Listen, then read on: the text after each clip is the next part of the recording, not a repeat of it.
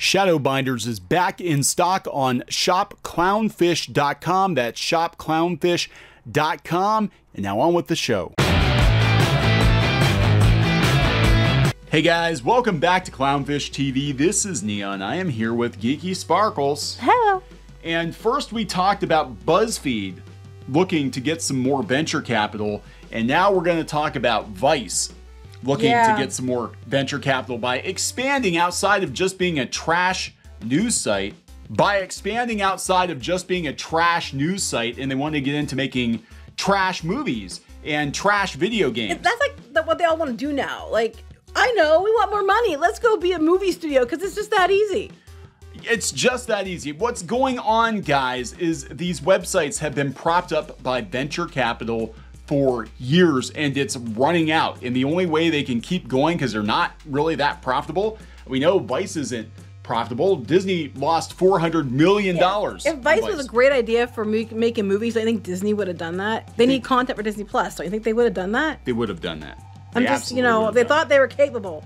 They're not capable, but they're going to try to reinvent themselves. BuzzFeed is trying to reinvent itself as a tech company by saying that it's got this great tech business going that's basically Amazon affiliate links and dildos. Yeah, pretty much. That's literally, yeah, they're going to make a Gamergate movie too, because everybody wants a Gamergate movie. Are they going to have product placement? They might. They might do that. Tasty branded. Tasty, oh, that's not the same. They don't cross those streams. Do not cross those streams. So we're going to talk about Vice, and yeah, I think a lot of these websites are going to get the Mike treatment, the Gawker treatment here in a couple of years if they can't rustle up some funds, because they're running out of money. So before we get into it any further, please subscribe for more pop culture news, views, and rants, guys. We're over 206,000 subs. Woo! Woohoo, thank you for the support. I'm sorry, I was just reading this next thing, and you're so all these ladies that look all like definitely older women, right? And they're known for reaching young audiences with provocative content. Yeah! You know, I'm just like, yeah. Hello there, fellow kids. Yeah. So Deadline put this up yesterday. Again, we did a video a couple of weeks ago talking about BuzzFeed trying to reinvent itself. And now we've got Vice. You know, reminder again, Vice cost Disney $500 million because it was a bad investment. But that's okay. They suddenly know how to do movies. Yep. So their merger, BuzzFeed's merger last month and pending IPO have turned up the spotlight on Vice Media Group, also known for reaching young audiences with provocative content and older faces. It's retained that aura even as digital media fortunes rose and fell. What aura? Wait, it has retained that aura. Wait, it has, but that doesn't mean it's true. It's like, because other things rose and fell like them. They still look like they're good. They still look younger than they are. It's all good. All right. Aura. Wouldn't it be better to have actual substance?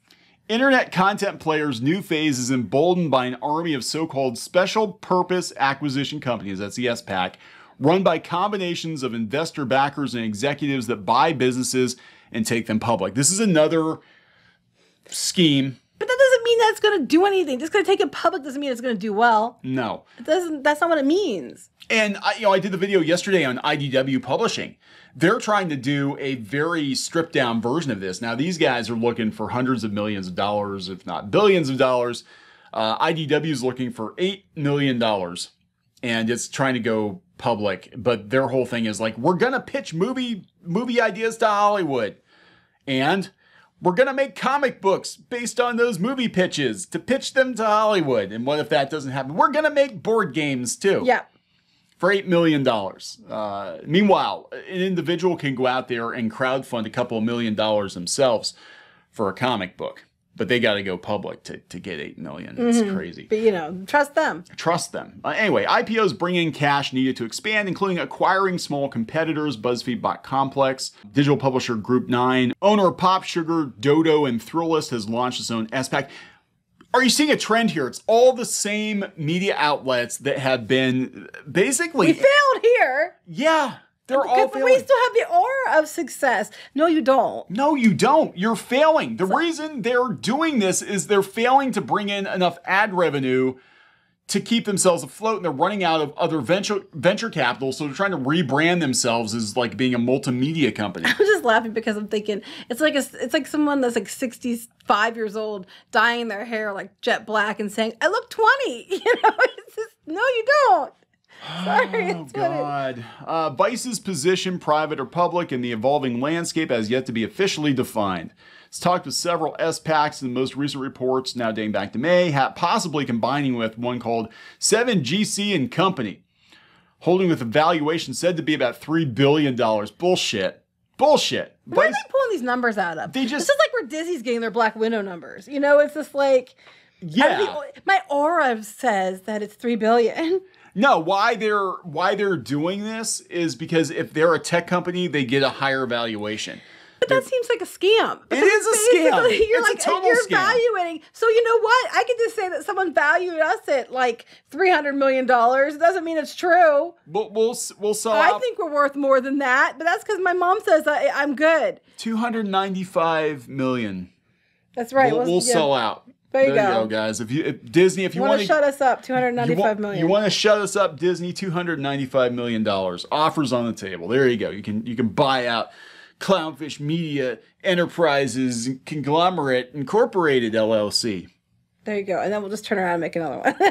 We'll just turn around and make another one, yeah. So Vice projects... Well, that's what happened with Fox. They sold all their assets to Disney. They turned around and started another animation studio, and they bought Tubi. And just under a different name. It's like we're still doing the same thing. You just took all of our leftover garbage. You came to our garage sale.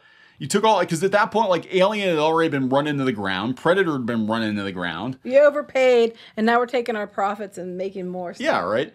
So Vice projects its revenue this year of about $680 million from $600 million last year. An insider told Deadline, our financing process is still ongoing, and we have had positive conversations with a range of investors. How are we gonna trick people into giving us more money? But that's because you have revenue. Doesn't mean that's what you get to keep. No. Like you can say your revenue is $650 million, but you might owe $700 million. So you know it's. Yeah, I love this. You always look and see. This is what P&L means, guys. Right? You got to look at the bottom line because there are companies out there. It's like we made $500 million. Or this movie made $500 million at the box office. Granted, with the marketing, it cost $600 million to market. Right, doesn't mean it broke even. It's like again, look at WeWork, the documentary on WeWork. WeWork, yeah. Check that out, and you'll see what this sounds just like this. It sounds very similar. This is exactly like this. So they talked about the Peabody Award because that's worth money. Getting a Peabody, who gives a shit? Nobody cares. Vice News had its share of detractors. They said New York Times media writer famously got into it with Vice's dynamic but outspoken co-founder. Just because you put on a fucking safari helmet and looked at some poop doesn't give you the right to insult what we do. Oh boy. That's okay. We don't need a safari helmet to insult what you do. This is what's so funny. These media outlets that came in, 2011, 2012, 2013, Huffington Post already got absorbed by BuzzFeed.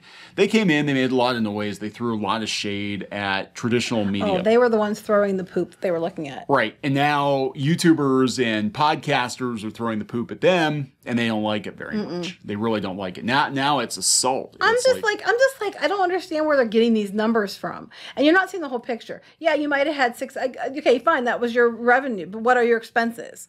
What do you owe? Why, if you're doing so great, why do you need venture capital? So it bought Refinery 29.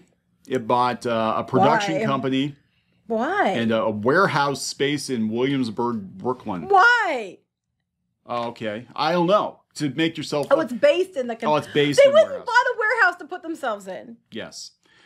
At least it's not a San Francisco loft with cherry... blossom trees and a fake Tokyo. Yeah. The company differentiates itself from BuzzFeed and others in the digital sphere. This is how they're different than BuzzFeed. Vice also operates, but they didn't tell you how.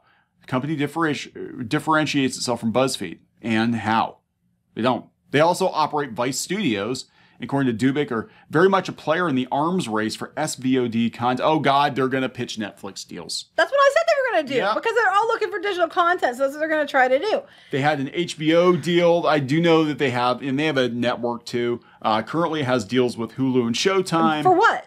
For documentaries. But no one's going to Vice also owns creative agency Virtue, which has been a reliable cash Basically, generator. they just went around and bought a bunch of shit and they're hoping that something sticks. Yep.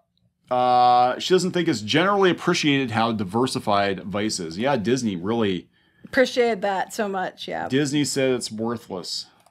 Yeah, they really appreciate Yes, that. basically, they've done this before, where they've spun, smoke and mirrors and said their aura was fantastic and, put lots of makeup on the pig, and then they got Disney to bite, and now Disney lost money. And very publicly, it's been very widely talked about. So their answer is, let's go again. Let's see what dumbass we can get this time. So it said the studio is the key to growth. So they're going to become a production studio. Indian Predator. Indian Predator. This is where they're pinning their hopes. They're trying to do shows for other countries. For Netflix in India. India. Again, India is coming up. Because Disney, and we said Hotstar, they're pushing for India. Yep. An American Gladiators documentary. So documentaries are worth. That's what they're doing is documentaries. You know what? There are people kickstarting documentaries all the time, and they end up on streaming services. They do. Individuals can for a lot less money, and we're talking like they don't get a whole lot of money for it. They're like, they might get a couple $100,000 to do these things, and they're asking for all this money because we got a studio. This is funny too.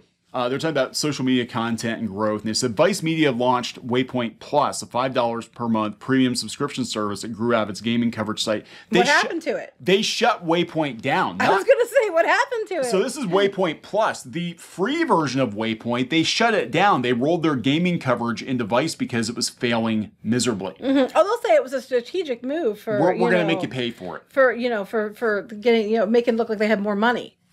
It's really encouraging. For Vice's presence on Roku and Pluto.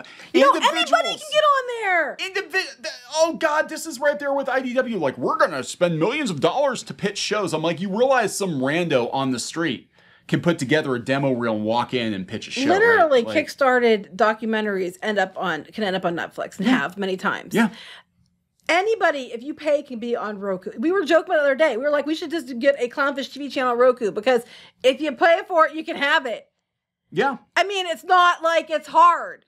It's not hard. Individuals can do what they do. Maybe not to the scale. Individuals can run a blog and you can compete toe-to-toe with these people. Individuals can stream. Individuals can create documentaries.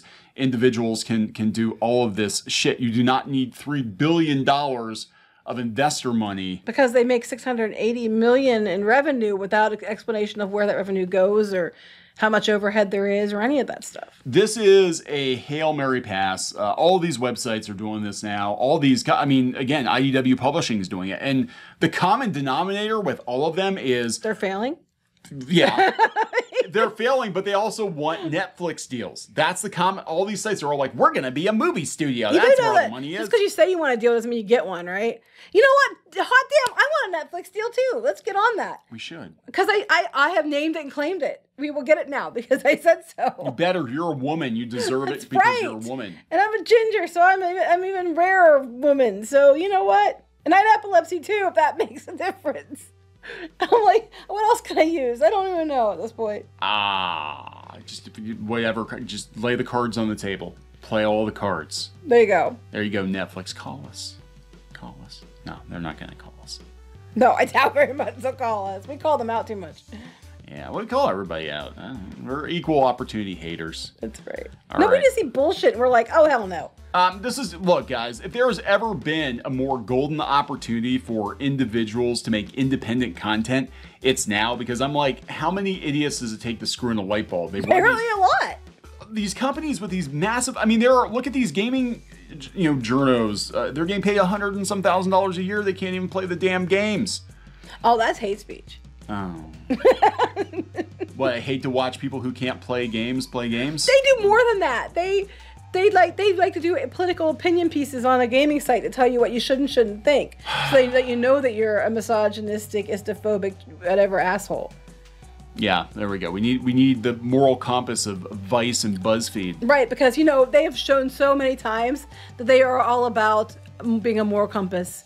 And, none of their stuff is ever, questionable. I thought you said compost. Oh, well, that's what they came across like. That wasn't what they were necessarily going for. All right, guys. So I'm, again, going to going to leave it. Yeah, BuzzFeed wants 1.5 billion. So do I. I would like it too. Yeah, we're going to leave it right here. Disney says Vice is worthless. We're going to wrap it up. Please subscribe for more pop culture news, views, and rants, guys. We'll talk later. Bye.